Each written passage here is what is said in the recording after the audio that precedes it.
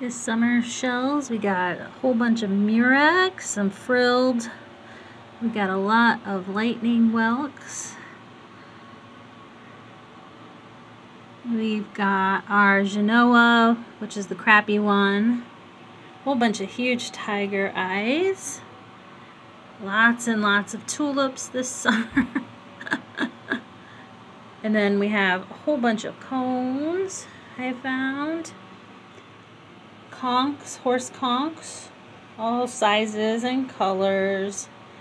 Some angel wings over here. I only picked up the biggest, prettiest ones. Some pear whelks. Some pretty purple barnacles. And then in the buckets, we have a huge bucket of coral pieces I've been picking up for a project. A huge bucket of olives.